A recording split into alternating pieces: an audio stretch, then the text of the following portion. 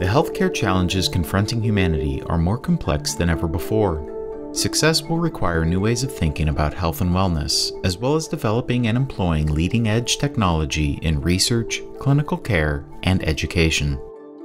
At the University of Arizona Health Sciences, we are training the next generation of healthcare professionals to take on these challenges and to build and lead the future of healthcare.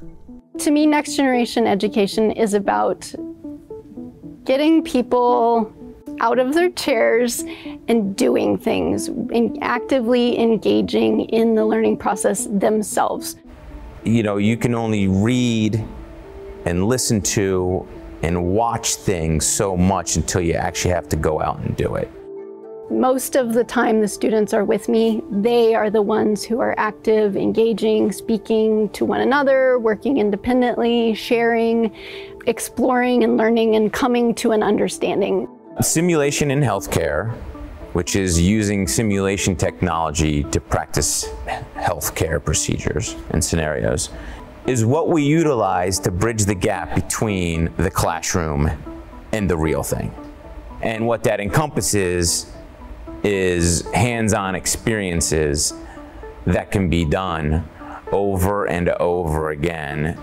Simulation, especially for me, has been extremely influential because you're here to learn, right? So you can make your mistakes here, you can mess up over and over again, you can get feedback from your instructors and improve on your skills. And it's those hands-on skills that you need to bring into the clinic. And so it completely takes the information that you're learning and applies it in a new way so that you can be better prepared in the clinical setting. It's our job to work with faculty and facilitators to determine what type of technology would provide the most realistic replication of the clinical environment for the students while they're in a simulated environment.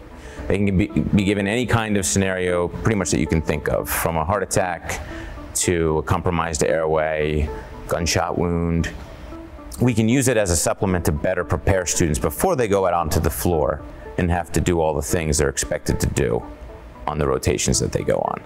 The heart of design thinking is understanding the person whose need you're trying to meet. We're not trying to go out and solve problems that no one needs solved. For example, if there's an assignment that requires multiple perspectives, one of us will take the patient's perspective, the other one will take the physician's perspective. You know, how does this treatment, for example, integrate, and how does it appear to both of these different groups? It's a very different model than we have used historically in education.